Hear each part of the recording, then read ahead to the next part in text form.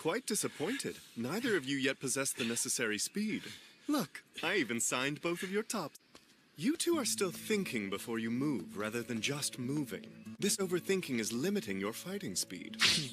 Messages can only travel through your nervous system so fast. When you rely on thoughts for physical action, you lose precious fighting time. Your end goal should be to master the ability to have each part of your body think and move independently of the other parts. But I admit this is exceedingly difficult.